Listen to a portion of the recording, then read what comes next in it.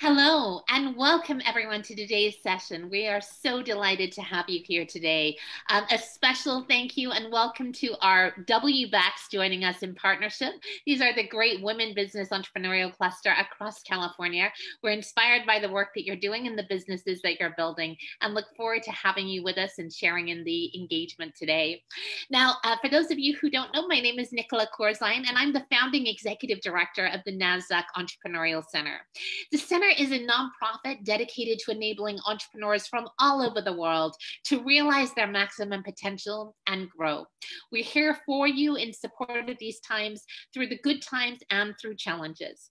Now, just so you all know, we are going to be open for live Q&A at the end of the event. So please make sure to submit your questions in the Q&A function at the bottom of your screen throughout this presentation.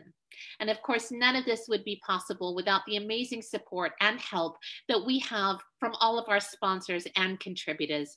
We are truly humbled by their support and their partnership in all that we do.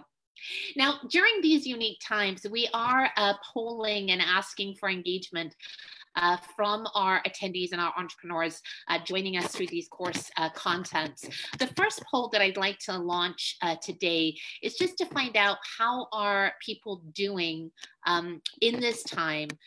We've been tracking this honestly over the course of several months and are really trying to understand how our businesses are faring in good times and in bad. And I think obviously, understandably, the pressure has never been greater for our businesses. If you have a chance to respond to this poll that's in front of you, we deeply appreciate it as we go through. The second poll that I'm going to be launching and offering out for feedback and insights is just quickly sentiment grab of what type of entrepreneur you are. Are you aspiring? Are you another entrepreneur? Are you currently in business? If you could take a moment to just respond to this poll that is being launched, we'd deeply appreciate it too. And the final poll that I'm going to be launching up here in just a second is really trying to understand what is keeping you up at night right now. We have a number of topics, a number of domains that, again, our business owners are struggling with, ranging from finance to sales to marketing and the likes. If you could take a moment to just kind of share from your perspective what those challenges are that are keeping you up at night, we'd greatly appreciate it. Thank you so much, and we look forward to providing you with additional information on those results of the polls as we continue forward. And now, without any further delay, it is my absolute pleasure and honor to introduce our amazing guest speaker today, Analisa DeHaro. She is the partner and strategy at KPMG and will be sharing some tremendous insights with us as we go through and try to navigate more smartly and intentionally our financial health during these difficult times. Analisa, over to you. Thank you. Hello, everyone. As you mentioned, I'm very happy to be here today. My name is Analisa DeHaro. I'm a partner within KPMG strategy team. And more importantly to this conversation, I lead our working capital and kind of cash center of excellence within the strategy team. And we're going to be presenting some ideas today of things that what we're seeing in the marketplace, not only from a trend perspective, but what our clients have been most focused on in the last few months, and really kind of inviting that dialogue. I know we'll have Q&A at the end. For the team to kind of think through what are some things that you could individually do as you think through your businesses and where you are within kind of your journey and given our current situation. Isis, can we put up the slide? Thank you. Great. So first, I wanted to share with you some key thoughts on what we're seeing in the place. As you can imagine, it's been very widespread global pandemic. Quite a few people have been infected. It's impacted from a health perspective and from a growth and kind of economy perspective. I think where this differs very much from our kind of prior Great Recession, as that was more economic driven, whereas today what we're seeing is a lot of impacts really driven by health concerns that dictate and will impact how we do business, even as we kind of reemerge and open up business and continue to think through that. So how does that impact? We see market and societal impacts. From a market side, you see impacts to the GDP as well as S&P history drop, and also thinking through what does that do for people's ability to kind of have and maintain jobs. We're seeing largest job loss in history, and as this kind of goes forward, and as we've kind of seen a resurge in July, and now we're into August, where in many cases it's still going strong, and in some states it is increasing. It's going to be a continued concern for many people as they think through various steps. I am a mother as well as a partner within KPMG, and so I'm sure many of you out there can also commiserate with me. My kids also went back to school this week, so we are doing distance learning. I'm in California, so it's one of those things where not only do you have the concerns of the work, but then you also the concerns of the home and the family that are weighing on many people's minds as they consider how they think about the next few months through to the new year. Next slide, please. So we have a team that looks at what we call our consumer and retail strategy team. And they have been, through the pandemic, they have been looking at and doing pulse surveys amongst consumers to really try and understand what is sentiment, where are people landing. And I just provided a little bit of information from one of those most recent pulse surveys for you here to kind of get you thinking on what are people, how is it impacting people, how could it potentially impact your particular businesses. What we're seeing is that right now, overall, we're still down 10% year over year, and it's continuing. We've done this pulse survey for the last 3 months, kind of running. We'll probably continue on even through the rest of the year. But one of the things that we see is, that definitely we're seeing a climb back up, but largely there were some big key dates as you think about when we first had the first case of COVID, when there were a lot of lockdowns, stimulus package, and where we are today. When we think about spending and how consumers are spending, they're changing how they're spending and what they're buying in these times. And also it has differed by regions. We have a little bit of a heat map here for the US. And that, if we look globally, I'm sure it looks a little differently as well.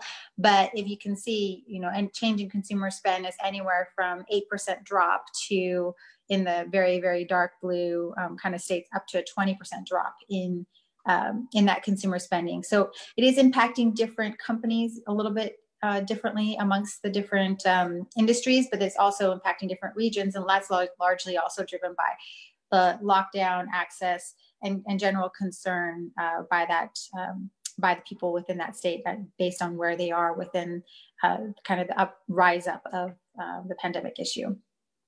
Next slide, please. So here's some of the key themes from our kind of July COVID-19 consumer pulse survey, which we just published, the team just published, is that in reality, we're looking at a long road to recovery, and at least from the sentiment of the consumer. So if we think about it, most households have had some impact. About 18% of consumers that we interviewed said that their position had been eliminated, and 37% had some experience of reduction in household income. Both in the level of optimism and kind of thinking about when they'll return back to normal spending trends. Now it's looking like most people are thinking it'll take 2 years. And that is a slight increase from our June poll. I think June poll was slightly more optimistic. Now it's a little bit more reserved, as seeming that this is going to take longer than many people had anticipated at that time. Other, regional sentiments, as I mentioned with the spend map, is that, it does vary. And as you can see, the increased pessimism existing in the West, and that's also possibly driven by the fact that there were rises in cases in July, heavily impacting the West, and it's kind of going by region. So, month by month, we're still tracking to see what are the sentiment, how are things going, but we are seeing a little bit of a downturn from the optimism that we might have seen in June. When we think about kind of the impact of their mobility, we're seeing, trends and shifting on how people are doing work, how they're buying. So as you can imagine, those businesses that are more online or kind of help us work and learn and live in the homes are seeing that uptick, whereas other businesses that, require you to go out into the spaces, are suffering from the current situation. We're also seeing that a growing number of people that are leaving the cities that they live in, and this is largely driven by the kind of virtual working.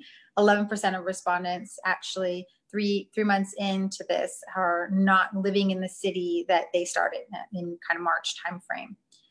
Another thing to think about is that we saw that 60% of the respondents will continue to work remotely, either full or part-time, and more than 25% of respondents had children that will be doing some form of virtual learning environment. And I fall in that group, so I can feel for all the parents out there that are navigating kind of what the school will have and the family versus the work-life balance. Some of the other surprises kind of from back to school spending, we're seeing large upticks in those school supplies. So obviously, as people are bringing the school into their homes, they're wanting to stock up for the school supplies. We're seeing that rise. We're also seeing an increase in computer and hardware that allow people to have a more virtual life, as opposed to clothing, kind of as a rise. And then a preview on the holiday spend. Almost 80% of our survey participants said that they will make purchases around the winter holiday, and actually some are even starting to purchase now as early as August. 11% of people are actually starting to think about the holidays. So, we are still seeing shopping. We're doing more online. We are, the only category where we see kind of year over year increase in spend is really in that computer and hardware, really thinking about the tablets and the way that allow us to work in school from a remote kind of way of being. Next page. So when we think about our clients and what we've seen in the last few months, there have been, as you can imagine, a large amount of demand shocks and supply shocks. So demand shocks in the sense of, with liquidity being an issue, most companies are hunkering down and really thinking about what do they need to spend, limiting some of their expenditures, only spending what is absolutely critical as they try and make their dollar stretch and think about their liquidity, as it's still a bit uncertain as to how much longer you'll have impacts to the economy and impacts to specific business lines and revenue.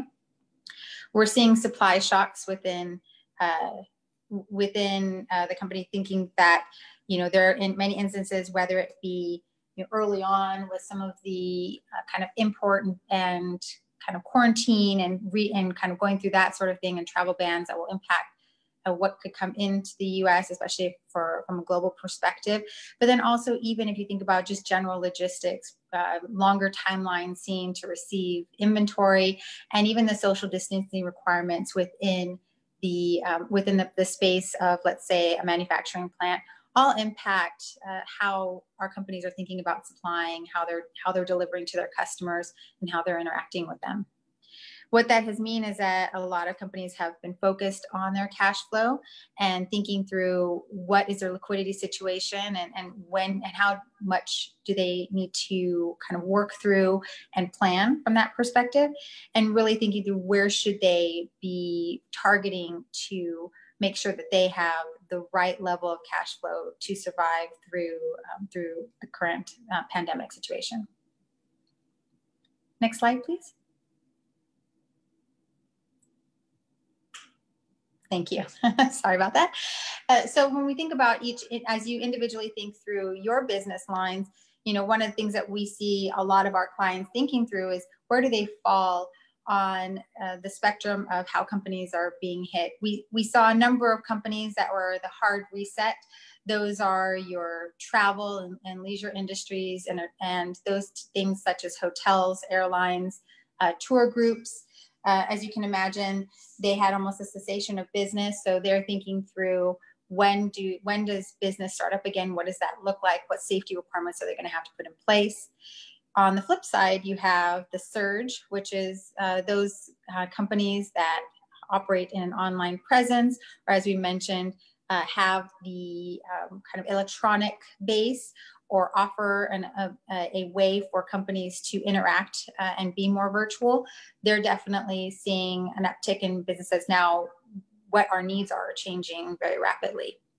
And then where the vast majority of companies are sitting is really in that transform to reemerge and that modified business as usual, which are they're starting to see slowdown of maybe some payments with some of their customers. Maybe they're seeing slowdown of orders. They're trying to think about how they may have impacts of some of the supply or demand kind of things that are being noted, and trying to think, what does that plan look like as they set themselves up to make sure they maintain the right level of liquidity. Next page, please. So kind of early and foremost, what we're seeing is a lot of companies thinking through that and really in these kind of 5 buckets of things that they have done, even from March early on, some more aggressively than others due to need, and others kind of as they think through the various evolution of their business over the last few months, as it has rapidly changed for a lot of companies. One of the first things and levers that we've seen a lot of companies pull is active expense management. So a very strong and focused approach of looking at all the spend that's out there and what is necessary versus not necessary. And that can manifest itself into 2 ways. Not only is it the expenditure, but also going to vendors and working with them, especially for vendors that are non-critical, where you can possibly extend terms and kind of work with them on payment plans to kind of give you a little bit more breathing room. What we're also seeing is a lot of companies thinking about their cash forecasting and revenue forecasting. That really goes hand in hand with the last box, which is the scenario planning and management. A lot of companies we see out there are focusing on what is their cash forecast, what amount of cash they need to survive and through what period. Do they need external sources of cash flow, and do they have access to them? With the recent CARES Act, PPP loans, a lot of companies have been thinking through what access do they have to from a bank or from government additional funding, and what can they do from an internal process that can improve that cash forecast. And then just really trying to get a little bit more granular in that look so that you can spot the trends and get ahead of any potential risks or issues. I'm going to skip over the middle one. I'm going to spend I want to end on that one. But one of the other things that we're seeing a lot of organizations doing is thinking about stabilizing their supply chain. So we've had clients think through if they might have supply issues, possibly even pre-ordering some items or bringing in some of their spend to make sure that they have what they need in order to deliver to their client base.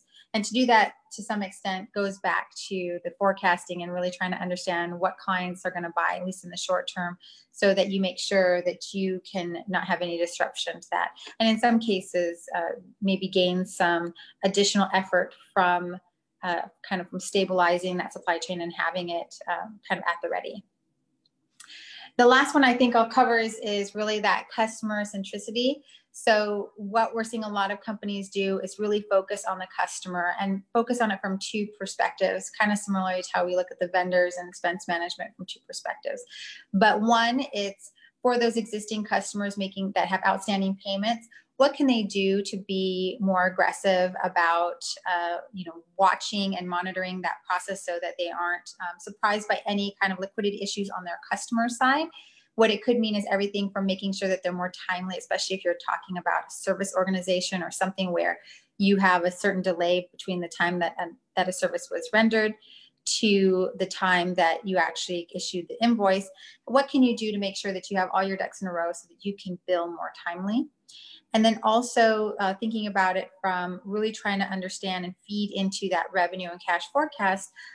What is the customer looking like, and what do they need, and how do you pivot to best meet those customer needs, and how do you partner with especially your key customers so that you can make sure that there aren't any disruptions in your process or hiccups that will impact your revenue and then ultimately impact your cash flow. Next slide. So when KPMG thinks about this and what most companies are kind of focusing on, all of that culminates into what we call the 4 C's. And it's called the 4 C's because it is very valuable. And we think cash, cost, customer, and capital. So it's thinking through what is available cash and your access to cash. And that could be both from your internal liquidity through to your external funding. What costs do you have, and which are the costs that are absolutely necessary? So if you were to boil it down to what are your minimal expenses you need to manage versus what are the ones that are kind of can be put on hold even temporarily as you plan for and develop various scenarios for when we think revenue and business will pick up. And then, of course, always your customer base, thinking through what is your customer looking and pivoting so that you match their needs. Next slide. So kind of 4 steps that we've seen a lot of organizations, as I mentioned. Establish visibility. So whether or not you have a cash forecast already, there's no time like the present to really do an accounting of where all the cash you have, what are all your assets and liabilities, what is your minimum expense requirement, and where do you have ability to flex, where might there be opportunities for you to push a little bit more so that you can always maintain and have visibility to your cash. We've had instances where we've worked with clients where they had we walked in there on a Monday and by Tuesday we had identified that they were going to be missing payroll that Friday. Luckily, they had access to kind of external capital. So that was something that they learned very, very quickly that they needed to draw down on that. But without being able to really have visibility to that, you may not know when you need it most or where specifically you might be able to flex that to kind of help your organization. One of the other things that we're seeing a lot of companies doing right now is thinking through all the processes, all the operational and cash management processes that are going to help them stay liquid and make sure that they have the right amount of cash. So whereas it can be getting access to external funds, it can also result in some of the things that we talked about, such as, how are you managing your customer base? Are you billing on time, or are there some opportunities for you to bill more quickly? What terms are you offering to your customers? Is there any opportunity there? Are you actively seeking out kind of follow-up and payment? A lot of times we know that customers will have disputes and that could sit out there for a while. So the sooner you identify that there is some kind of a dispute or something that is preventing payment, you can then resolve it and then actually kind of get that payment going and kind of remove any of the obstacles for payment there. Getting ahead of spending and also thinking not only just getting ahead of how much you're spending, but also thinking about what are the vendor terms that you're getting. We're seeing a lot of companies get anywhere from a 2-week reprieve on kind of due date. So going out to their vendors and saying, hey, I'll pay you, I just need a couple extra weeks to kind of make that payment, all the way up to we're seeing some companies going after 90 and 120 days to kind of get through the short-term period. Now and then of course the last one is tapping the external resource of cash, which is one of the kind of first things that a lot of companies do too as well. Thank you, Isis. We'll go to the next slide. So when we think about creating value through working capital or cash management, one of the things that, we open it up for questions, happy to kind of discuss with the team. But the perspective we take is, really there's so many places where cash can get caught up in the business and where you can actually have improvements that can have real short-term impacts and really help you kind of move forward, move the needle. And that's everything from, if you think about it, what is the cycle of business? It's you design a product, you make it, you sell it, you get payment for it. When we think about it, all along the lines, there's little spots where you could possibly be getting better terms from your vendor or kind of having your inventory and making sure that you have the right level of the right inventory so that you're not possibly sitting on a bunch of items that you can't sell and running out of items that you need. So as we think about it, what are all the different steps that you could do as a company to really make sure that you're making your working capital truly work for you? And here's some examples we think about. It's everything from the vendor. Do you get terms from your vendor? And if you do, are they in line with what kind of others are able to get? Do you make sure that you have received the good and invoice before your payment clock starts? Are there kind of opportunities for you to batch your payments and think through when you actually kind of issue the payment and kind of communicate that? There's all kinds of opportunities there. From an inventory perspective, really going back and matching the inventory levels to the demand, factoring in things like lead times and other minimum order quantities. We've had many cases where clients will have a lot of inventory, and you oftentimes will only see it when you run out of inventory, not necessarily when you have a lot, unless it's very much a lot of inventory on hand. But could you be investing your money in different kind of items within your inventory that will work for you, that will get you more profitability, that will sell quicker for you, as opposed to items that are going to sit on your shelf a little bit longer? Are there things that you can work with some of your vendors so that they can do drop ships or provide kind of vendor manage that allow you to be able to kind of leverage their capabilities so that you don't have to hold so much of that inventory on hand for yourself? And then, of course, there are the contracts you negotiate with your customers. Are they overly complex and require a lot of hoops to jump through in order for you to get payment on authorizations? And are you billing timely? And are your invoices correct so that there's no reason for them to kind of dispute payment or delay payment? Are you getting customer terms that are in line with kind of what others are getting in your field or in your line of business or industry? And our customers paying timely. I think if we think retail, that's probably the best case scenario where they're paying cash or with credit. But even with some consumer good products, you'll sell into businesses that will have terms. And even if you provide a service, you could have terms on that as well. So are you really thinking through all the steps of the process to make sure that it's not only so much as when is the revenue going to come in, but when is it actually going to turn into cash that you can then fund to grow your business or maintain your business?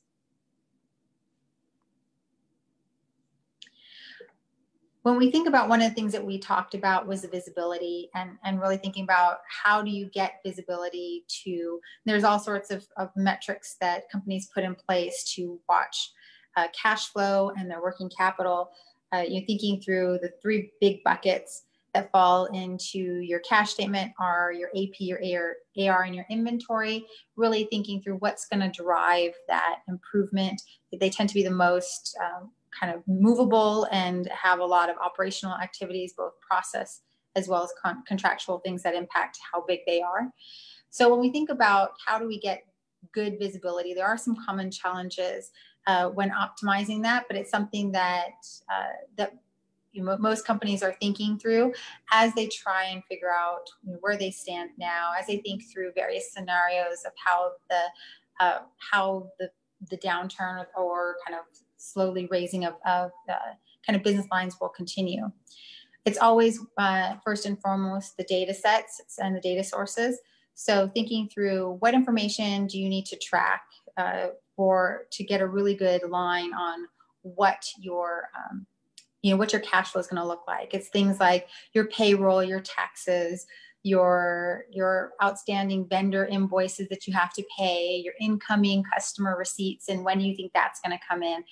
How good you are at maintaining that and visibility to that will impact your cash forecast and where that number will come out. Thinking through metrics and kind of the accuracy of that forecast. What is the realistic forecast? And this is oftentimes where we see many companies thinking through various scenarios and thinking through what will happen if my business goes through this certain kind of uptick or downtick, and what would happen if my customers or my vendors do X, Y, and Z.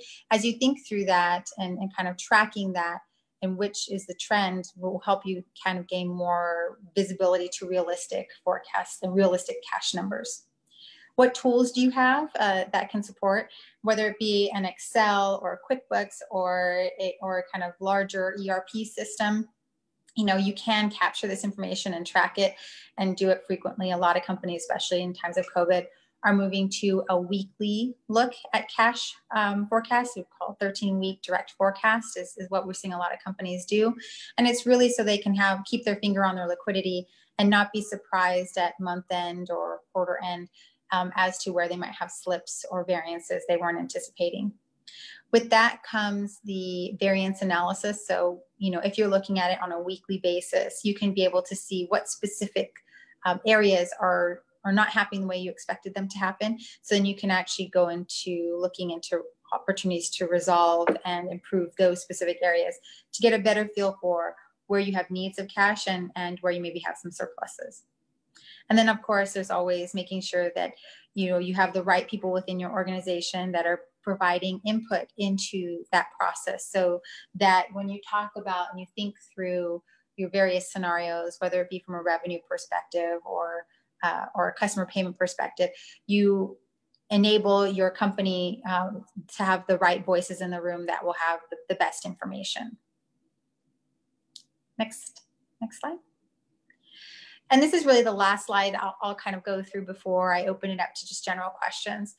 When we think about how you can improve or think through cash flow, liquidity, working capital, ultimately it comes down to performance enablers within the company. And this is something that all companies can think through, big or small.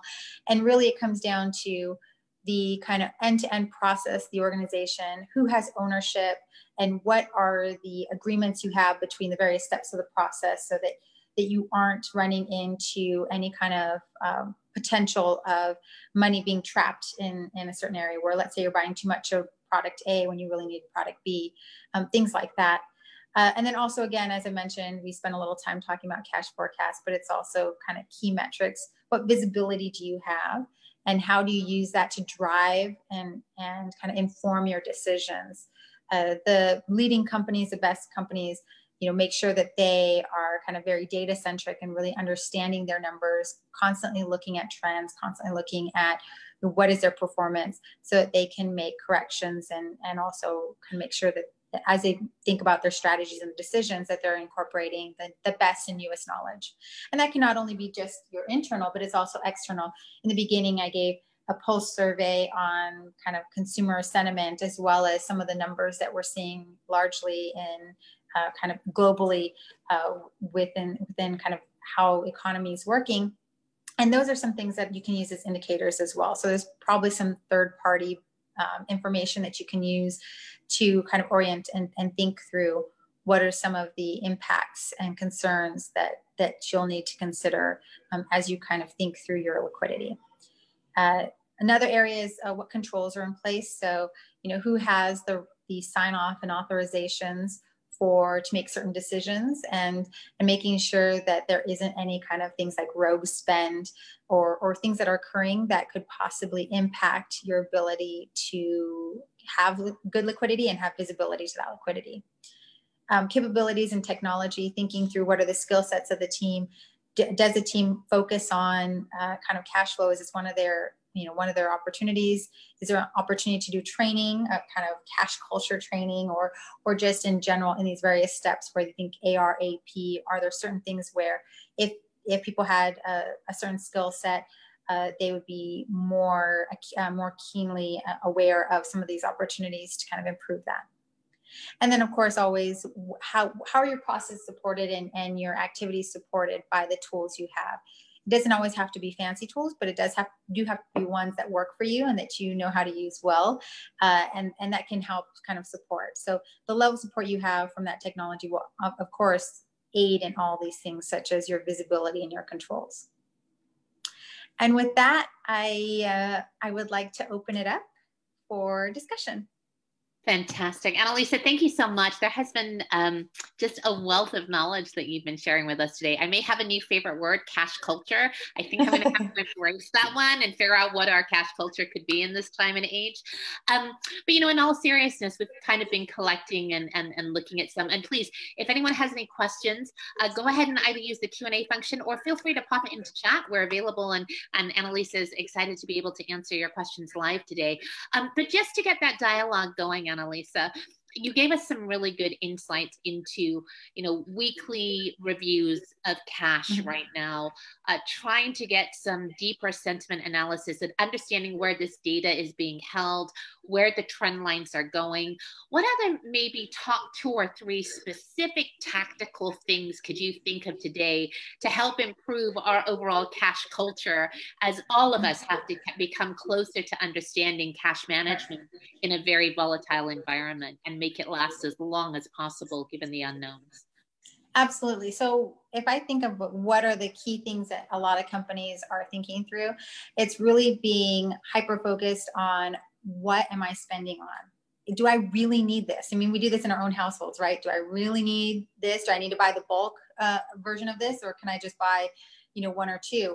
I think being hyper-focused on that. So, a lot of companies will have a certain amount of capital expense that they'll want to grow the business. I think a lot of companies right now are not so much thinking about growing the business as so much as sustaining. I think there's a few that are in the growth kind of realm, but really thinking through what is the plan? What is the plan for expense? Do I really need to buy these items right now, or can I put it off?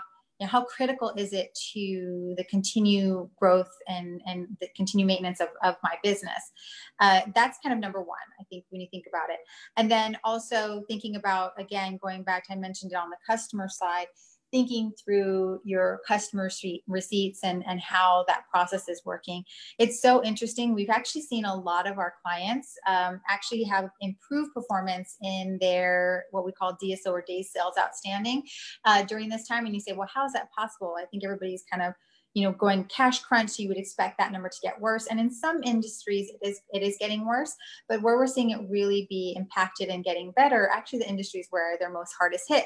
And the reason why is that there's this attention and focus. I think when we are in happier, kind of more healthy times, we are maybe a little bit more reserved in kind of reaching out and following up on open invoices or the timeliness of invoices, especially in service organizations. There's so many times when I have clients that are service organizations that they can have up to 45 days or 15 or 20 days delay from the time that they did the work to the time they issued the invoice. Well, if you think about it, if you're giving someone, let's say, a month to pay you, or 30-day terms, and you don't issue the invoice till a month later, you've now given them 60 days. Now, in that 60 days, you now have to float yourself for 60 days until you get that payment. So then it becomes this guessing game, not only of the terms and when are they going to pay, but it's also becomes a guessing game of, well, when am I going to get the invoice out that it's going to have the right information that they're going to approve, and so on and so forth. So we're seeing a lot of companies spending a lot more time and rigor around getting that invoice right and getting it out as quickly as possible, especially in service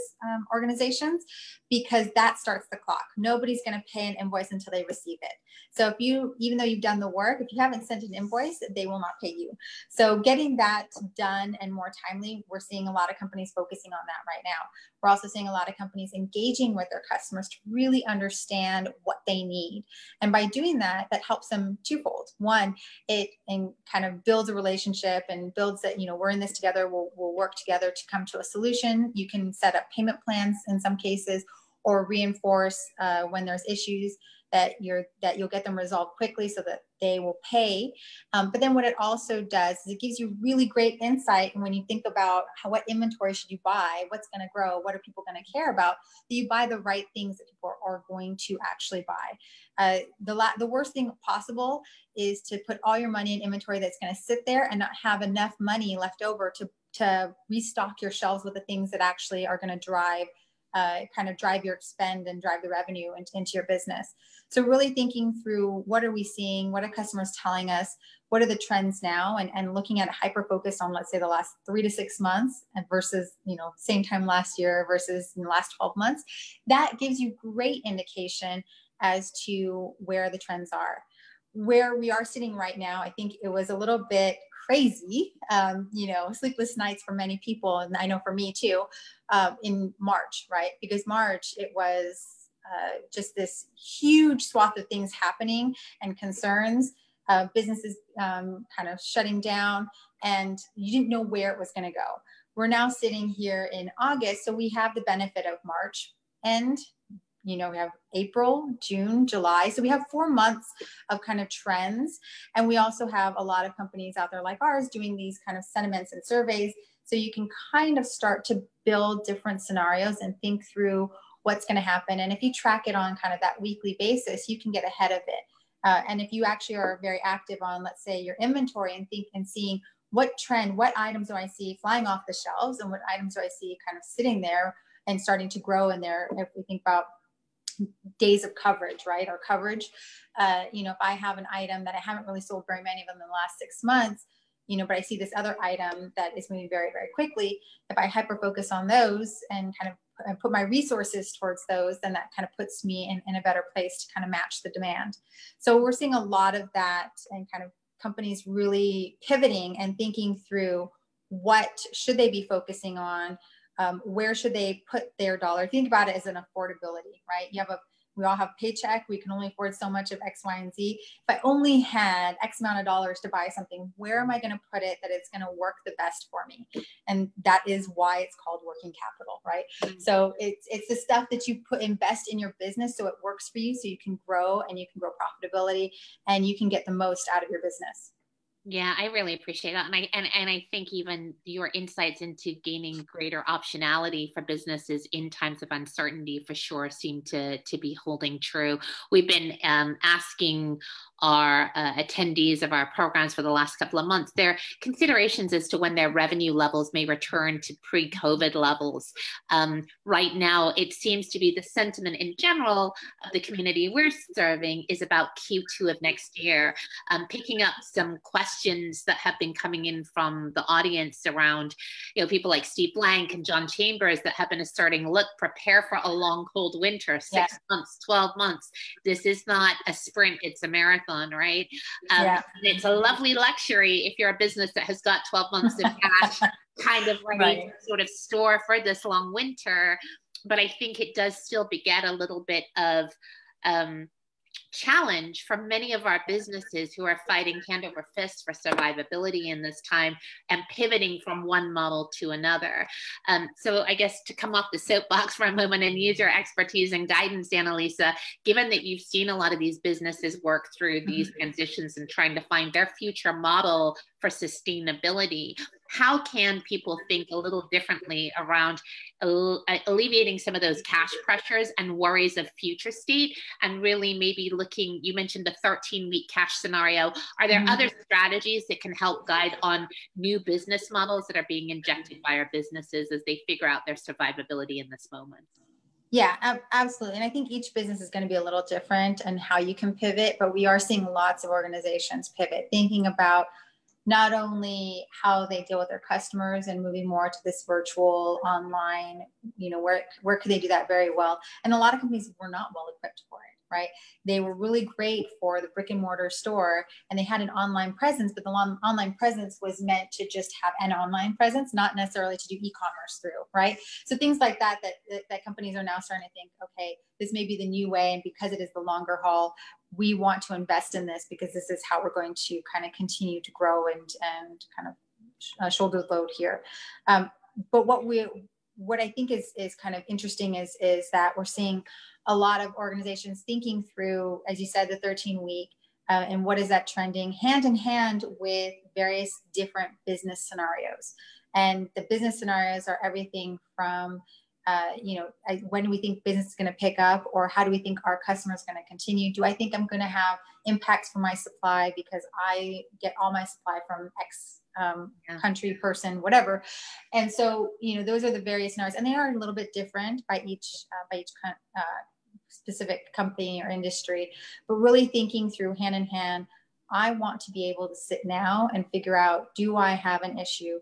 And it doesn't have to be 13 weeks is kind of the minimum, but you can actually push it, far out. And most of our clients will say, I have cash to last me through X, right? And in some cases it's 2 years and you're thinking, great. Or I got a cash infusion because I drew down on some credit lines. And I think based on my business expenses, on my expenses per week or X, per month or Y, I can survive until this with a certain perspective of, amount of revenue, right? So there's lots of companies that are thinking through that. And because if you do that, you can actually see, is this a short-term issue? Is it a long-term issue? Do I have time to course correct? So the company that says I have enough, and I had one client where we were working with them. They're looking at various modeling. It was in one of the hardest hit industries.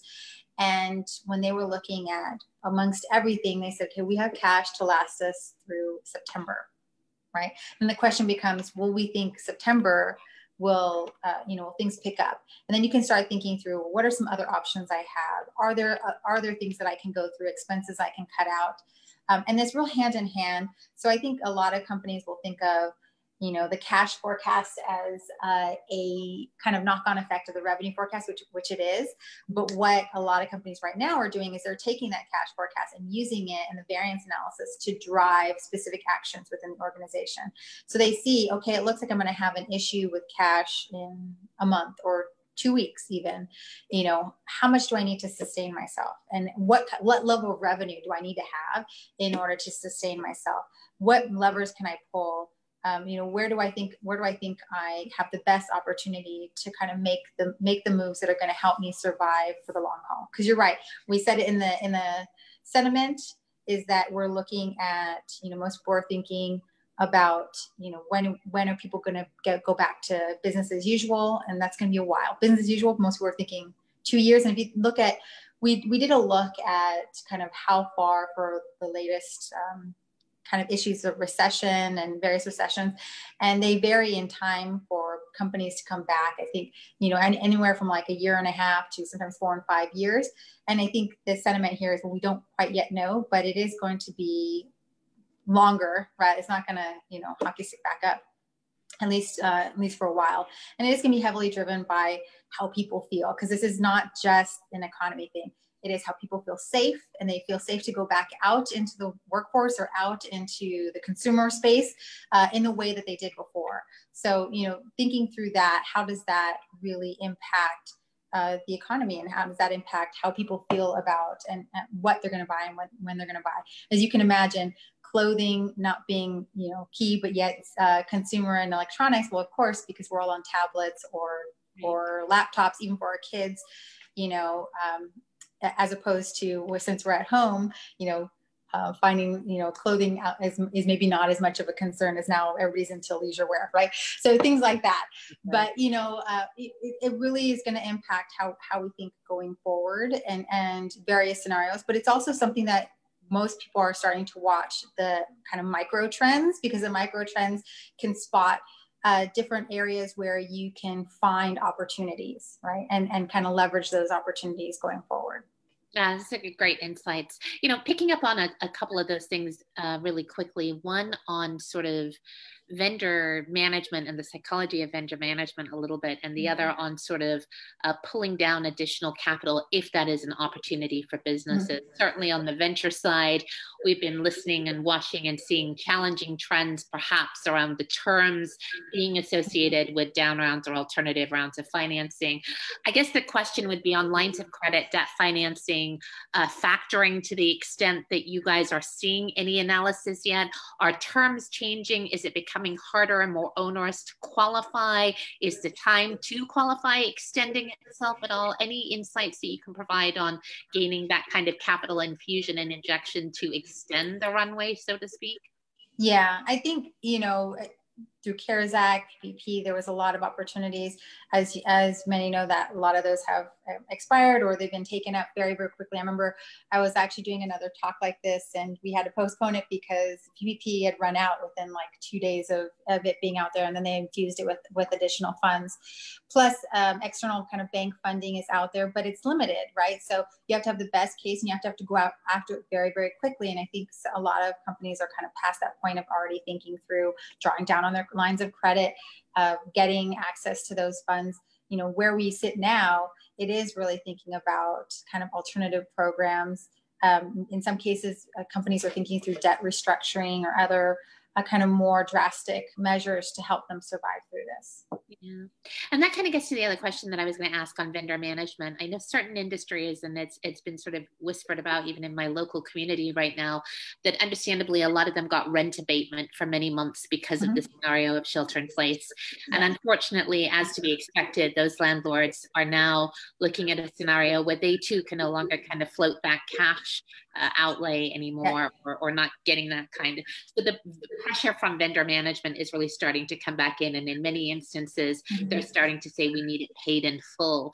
To the extent that you can share any insights or guidance on, payment terms, negotiations in these times on vendor side, especially ones that have been kind and generous up until this point. Anything that you're seeing that's hopeful and optimistic for our businesses struggling and trying to do right, but only having so much cash that can go so far right now? Yeah, absolutely. So you're right. We saw that both from a personal mortgage and kind of rent holds through to in a lot of corporate, almost so many of our clients kind of early on in the April timeframe were saying that they were getting and working with their landlords to have a temporary hold on their leases. And from that perspective, so even corporates, large corporates were getting the benefit of some of these kind of leniencies on some of these kind of store locations. And there were a lot of things that I think you saw probably in the press where large organizations were working with their landowners for some kind of,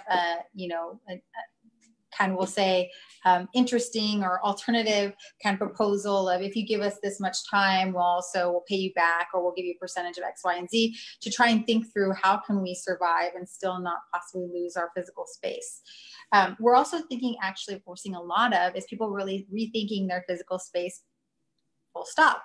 So not only are we seeing that, they were getting a lot of kind of help from landlords, but we're also seeing a lot of companies rethinking, do I really need this location, or can I consolidate it into this other location?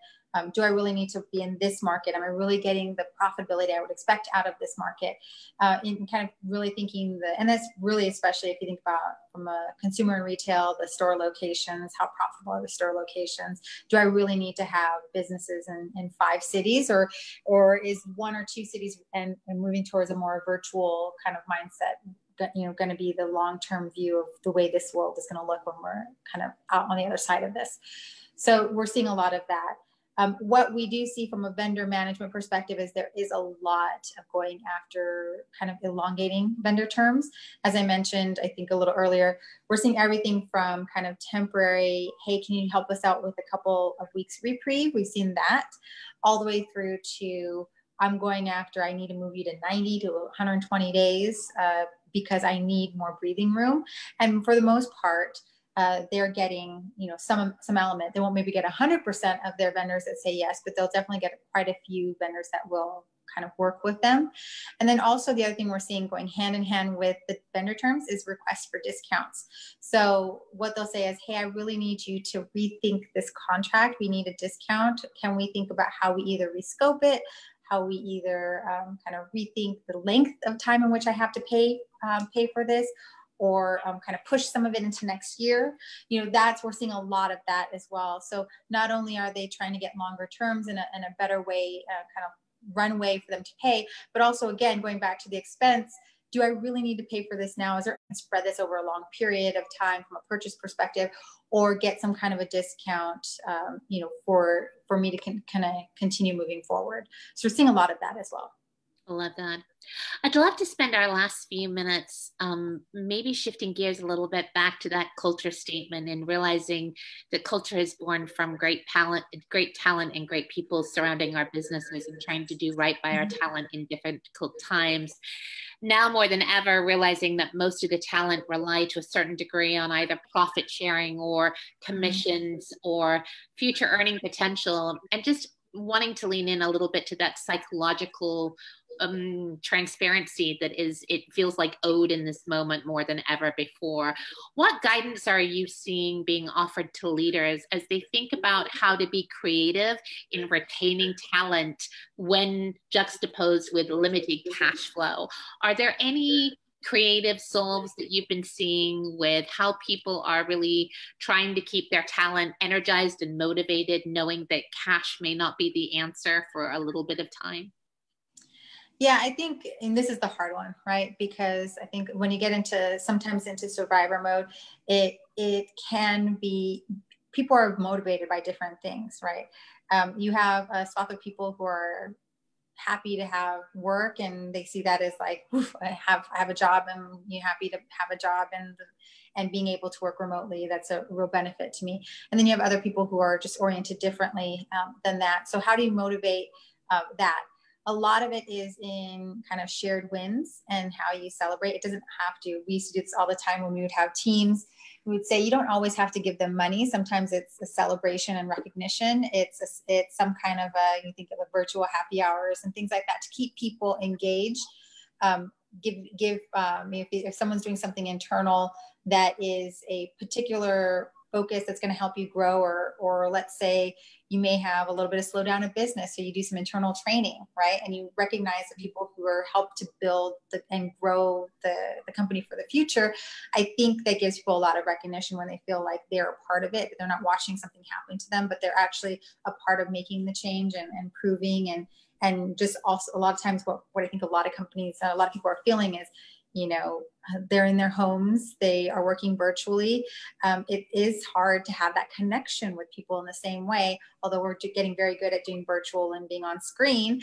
But there's still a little bit of that where you may have, people needing to kind of have an outreach and have the ability to kind of have that interaction, that human interaction. So any ways that you can do that, whether that be coffee chats or firesides where you kind of highlight the, top 5-10 things that happened that were good, and, who drove those. It motivates people to be on that list. And it also motivates people to kind of be connected to their community. Amazing. Well, Analisa, we can't thank you enough for your time, your commitment to supporting businesses in this moment. We're going to be able to share your slides. Thank you for allowing us to do that. And would love to definitely stay in touch and reach back out as things go forward.